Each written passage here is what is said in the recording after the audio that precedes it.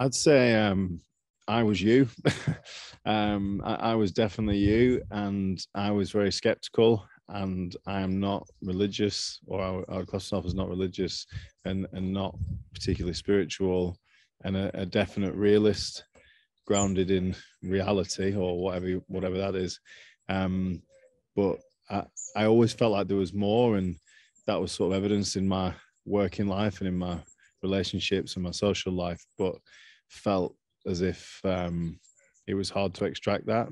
And I think if there's any men out there that have preconceived ideas about what something is anyway, then this is just an amazing opportunity to change things for yourself and for your loved ones and for anyone around you, really.